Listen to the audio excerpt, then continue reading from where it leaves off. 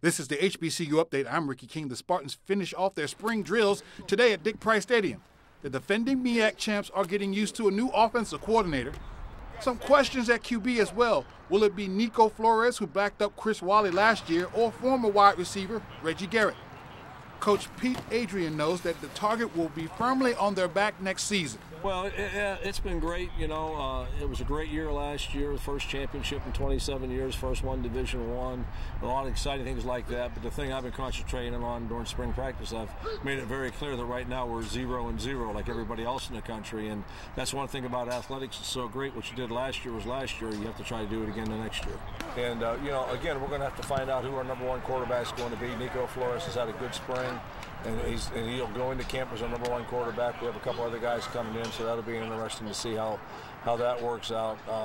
Other than that, I think we're in pretty good shape. I mean, we got most of our offense back from last year. We have a lot of people from defense returning, so we feel very good about that. Spartan defense will try to pick up where they left off last year, ranked in the top 5 in the nation.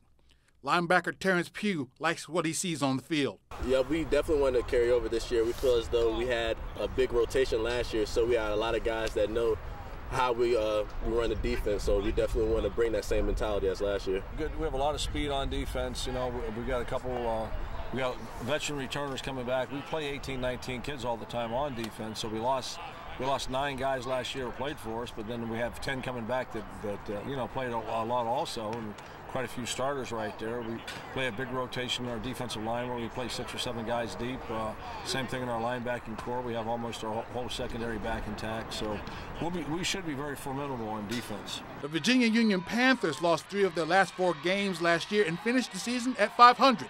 This spring, the Panthers showed improvement on both sides of the ball. I feel like we've gotten closer to being a polished group. We had some transfers come in at mid-year, and spring ball has really helped them to learn our scheme. So now we have those guys pretty much, they don't have to wait till, you know, summer camp to come in and try to learn our scheme in 2 weeks. Pretty intense, you know, a lot of banging out here going on. We've been going pretty hard. You know, this is probably the most intense spring ball I've been a part of since I've been here. News out of ECSU, former Great Bridge quarterback Casey Turner has landed on campus. He played in the Vikings spring game and put up some impressive numbers in the scrimmage. Turner transferred to ECSU and will be ready for action this fall. The Vikings are expecting another transfer. Wide receiver and former Great Bridge teammate Logan Hasty will be with the Vikings. He was released from his scholarship at West Virginia.